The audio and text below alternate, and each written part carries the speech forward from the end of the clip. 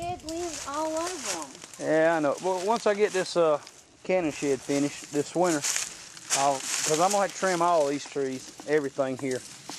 Up. Hello, this is Ironhead 41.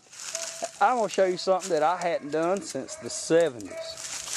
An SHTF cigarette. Back in the day, we used to take honeysuckle vines once they dried up in the fall, and you just break them off.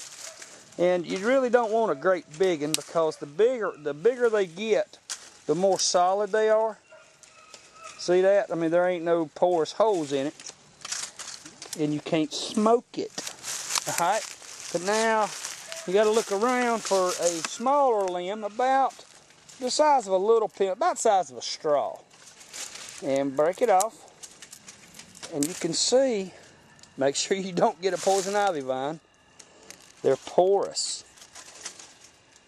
See, they got a hole in them, and you can smoke them. Here, Mama, hold the camera. Oh, shit.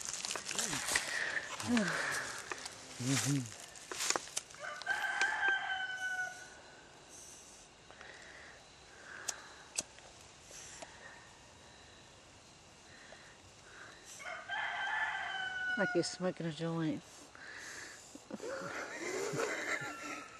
Sweet taste, like being around a campfire, but it does have a sweet taste to it. Hadn't done that, hadn't even thought about that since mid-70s. Well, that's it.